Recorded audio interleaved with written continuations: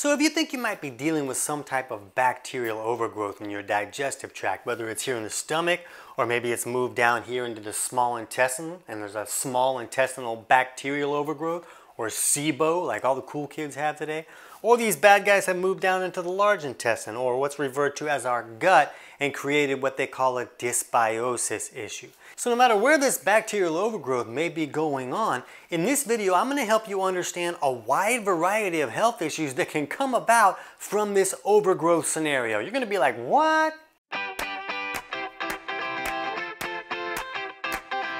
TC Hale is not a doctor and does not claim to be a doctor or licensed in any type of medical field. Don't be an idiot and use anything heard on the show as medical advice. This information should be used for educational purposes only, and you should contact your doctor for any medical advice. Now get off me. So some of the health issues that we're going to go over here today have the ability to be caused by other possible underlying causes as well. I just kind of want to go through these real quick and help you understand how a bacterial overgrowth can lead or create some of these problems. And just so you know that I didn't get this information out of a Spider-Man coloring book, in the description below this video I'm going to put links to some studies that you can dig into these topics a little bit different. And there'll be studies like this one on integrative therapies and anxiety with special emphasis on the gut microbiome, gastrointestinal microbiome and cholestasis, or troubles that happen with the gallbladder. Microbial dysbiosis in the gut drives systemic autoimmune diseases. Altered gut microbiota composition associated with eczema, associations of the microbiome and esophageal disease, gut microbiome with depression, the gut microbiome and its role in obesity, gut microbiome and acute pancreatitis. So you're going to see that there's a wide variety of issues that can come about when we're looking at this bacterial overgrowth issue. So let's start up here and work our way down, and let's first look at some acid reflux situations. And what goes on here is if bacteria comes into the stomach and kind of sets up camp where they really shouldn't be. We shouldn't have a lot of bacteria in the stomach or the small intestine. Most of our good bacteria should be here in the large intestine. So when we're looking at acid reflux, basically food comes in here and then this stomach makes this hydrochloric acid, or HCl, that's supposed to help us acidify that food so we can start that breakdown process. So the problem is this acid reflux is not really caused by too much stomach acid like advertisers want us to believe. It's usually caused by a malfunction with this lower esophageal sphincter, or LES, valve at the bottom of the esophagus. So it opens up so food can come back in, and then it's supposed to close so this acidified product doesn't come back up and burn us. The problem is this LES valve is triggered by stomach acid. So if someone just has a small amount of stomach acid in there, then it's not going to be enough to trigger this valve to close, and then the small amount of acid they have is going to come back up and burn them and feel like it's a whole lot of acid. So when we're looking at bacteria in here, if they get in here and set up camp, well, they also put off these gases and this waste, just like any kind of living thing might do. So if there's a lot of gases in this stomach that really shouldn't be there, those gases create pressure that then pushes stuff back up even more aggressively and pushes that stomach acid up with it. Now here's another angle of that problem, is that a lot of these bacteria that come in and set up camp, their waste product is alkaline. So they can further alkalize this stomach, restricting your ability to digest your food correctly, but also neutralizing more of the acid that you're making, leaving just a small amount in here. Remember, it's when there's only a small amount of acid in here that we really get this major reflux trouble. So there's this added pressure pushing things up, and there's the ability to reduce the amount of acid in the stomach where these bacterial overgrowth can really create this acid reflux situation. If we're looking at indigestion, indigestion is we talk about, oh, that person's probably like burping and bloating and they're like cramping and they have nausea and all of this uncomfortable kind of situation going on in their digestive tract, usually after they eat. And when we look at indigestion, it's kind of telling you, look, that's a lack of digestion. So that's usually a case where there's not enough stomach acid there to acidify that food. And when the food can't be acidified correctly so that it can be broken down, it has to break down by like rotting and fermenting. And that process creates a lot of gases and toxins as well. So now you have this situation where just the food is creating gases and making this pressure that kind of pushes out on our intestinal tract. If it's in here in the stomach, it pushes out on the stomach and creates bloating. If it's moved down here further, it's going to push out on the intestinal tract and create that kind of discomfort that could be a bloating or a cramping or just kind of nausea from all of this undigested stuff, creating all of this toxic gook going on is really what's going on. We're supposed to break down that food. If you just put your food in a garbage can, a bunch of meat and stuff, and left it in there for a few days, when you open the lid, it's going to be, look at all this horrible stuff in there. That's kind of what goes on in the stomach when it's not being digested correctly. So remember, if someone doesn't have enough acid to acidify their food correctly, it could be because this bacteria has come in here and set up camp and they're neutralizing the acids that a person is making, or there's some varmints that can restrict our ability to produce this hydrochloric acid. Next, let's look at a little bit of gallbladder action. And this gallbladder is here, and its job is to take the bile that the liver makes. Bile is this soapy substance. So the liver makes that, and then it sends it down to be stored and concentrated in the gallbladder.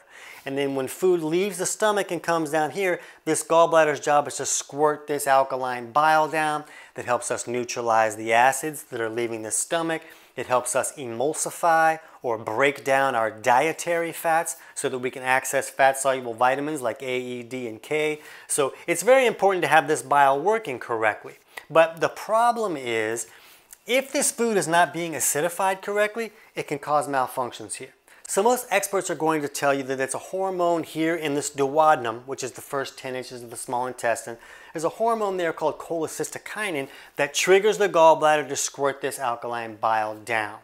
The problem is this cholecystokinin is triggered by stomach acid. So if somebody isn't making enough stomach acid, it's not going to trigger that cholecystokinin to tell the gallbladder to squirt the bile down there. Now, dietary fats can also trigger the cholecystokinin, and so can amino acids if amino acids come down here. The problem is, amino acids come from breaking down protein. So if we don't have enough stomach acid, we can't break down protein. So the only way the amino acids are really going to come down here, unless somebody's supplementing with them, and then do they really trigger this as well as food being broken down? I can't really say that. So we need acid here in the stomach to break down protein. So either the acid or dietary fats or amino acids are then triggering the cholecystokinin to tell the gallbladder to squirt this alkaline bile down. So let's just say that that's not really happening correctly. Maybe somebody's not making enough stomach acid. Maybe they're turning it off on purpose with a medication on a daily basis. Millions of people do that. Or maybe there's an overgrowth here that is alkalizing that stomach. In any case, if we don't have the ability to acidify that food, we're not really triggering this cholecystokinin, and then guess what? Remember, the gallbladder's job is to concentrate that bile. So if it's not going to be called on and the gallbladder is not sending this bile down there, it's just going to continue to concentrate the bile that is in there until it concentrates into sludge or eventually even into stones. So that can be why we're seeing such a connection between this like cholestasis issues where bile is not flowing very well, and gallstones and gallbladder sludge, and this overgrowth situation where we're seeing all this dysbiosis in all the gut and all that kind of stuff. It makes sense when you understand that, oh, we really need to acidify our food to trigger the gallbladder into action so that bile isn't just sitting there in the gallbladder and then creating all these gallbladder problems. So it's similar with the pancreas, and the pancreas is right here below this. It's like a chicken tender looking thing, and its job is to put out some hormones that help us balance our blood sugar, you know, like insulin and glucagon, but it also puts out digestive enzymes that help us break down our food, and bicarb that helps the bile neutralize this acid that's leaving the stomach. So it's very important for these acids to be neutralized. We'll get to that in a second. But this pancreas is also triggered by cholecystokinin. So remember, we need all these things working correctly in order for the pancreas to work correctly.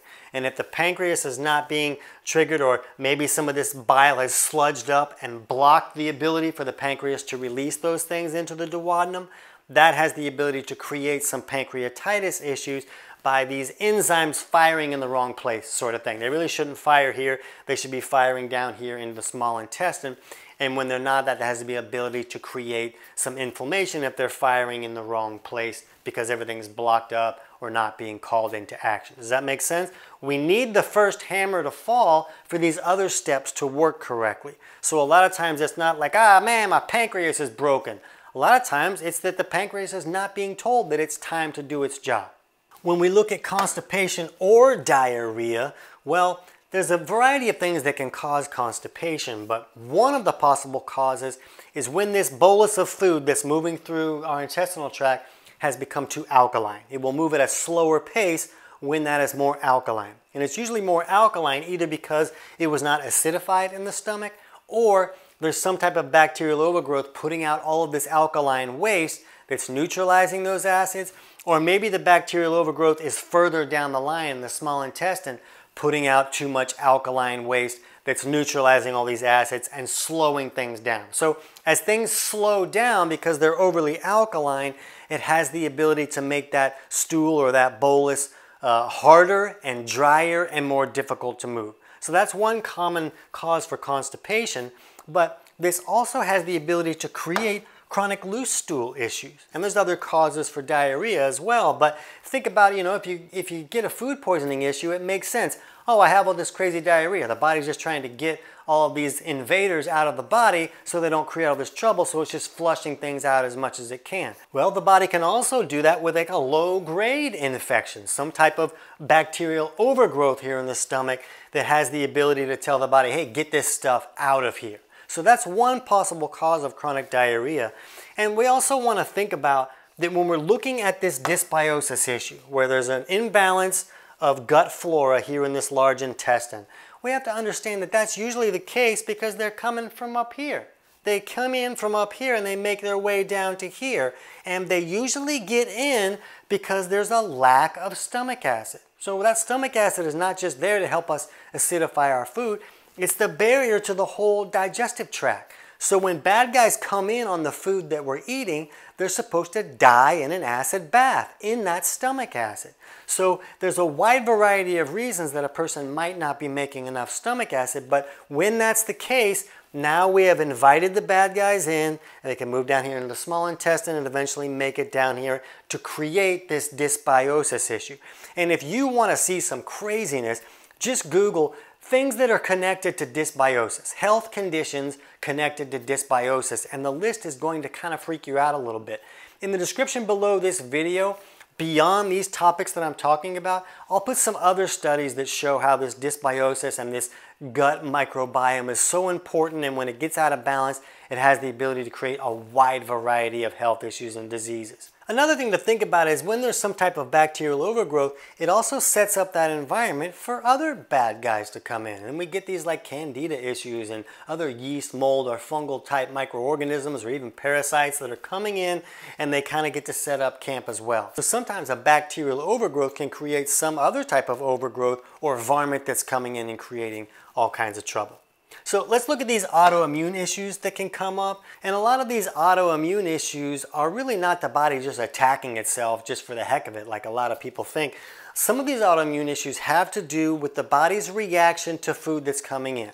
So we have the ability to create these food sensitivities to specific foods, and then when a person eats those foods, the body goes to war against those foods. And then sometimes our own tissues end up in that battleground as well.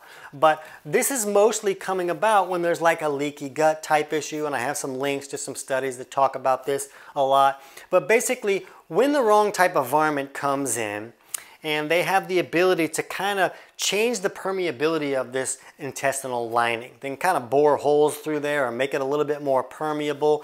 And this is usually caused by some of those more like yeast, mold, fungal, candida type bad guys. But when they create this to be more permeable, and then this person is not making enough stomach acid, or the bile has become too thick and sticky to flow correctly, so it's not coming down. If either of those digestive processes are not working correctly, we can't really break our food down into these elemental nutrients.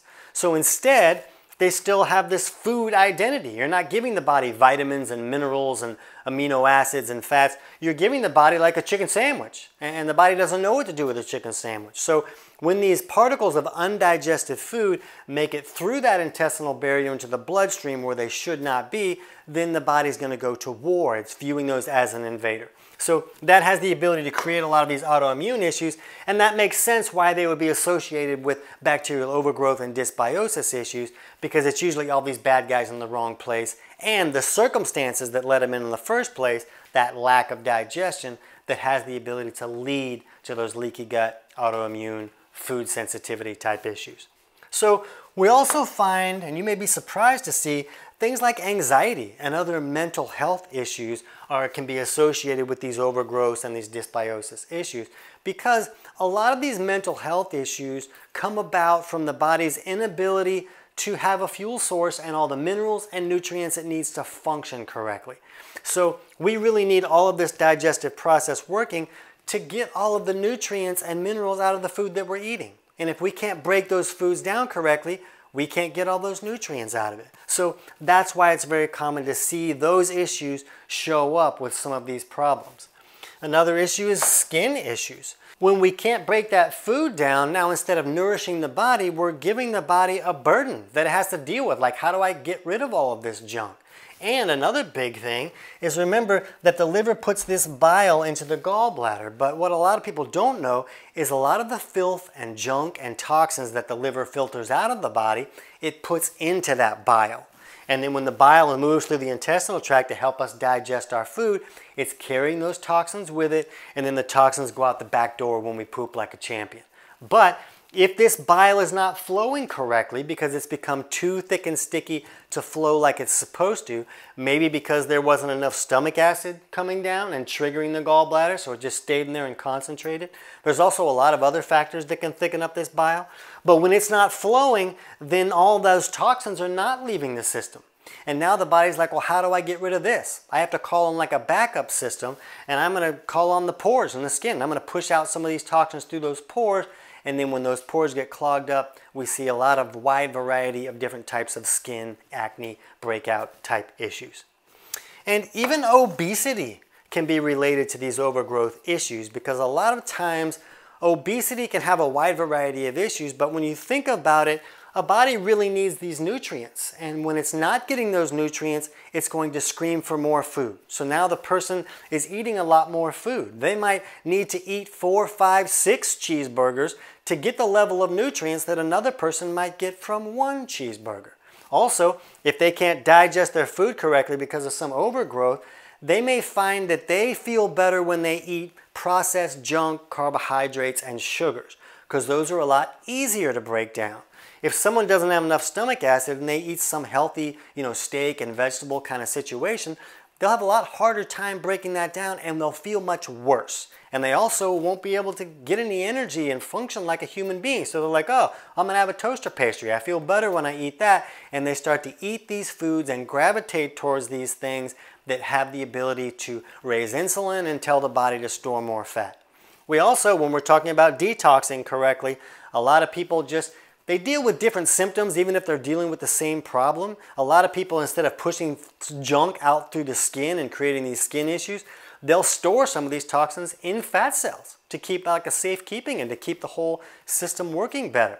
But these fat cells start to get more and more toxins, and then they expand, and then our pants don't fit. So obesity has a wide variety of ways that it can come about when you're looking at a bacterial overgrowth and a lot of these digestive malfunctions that it can create. So that's a lot of bad stuff that can come about, and I didn't even list some of the more significant health issues that can come about, so you want to investigate that a little bit. But if you got anything out of this video, it would be, yeah, you don't want that going on.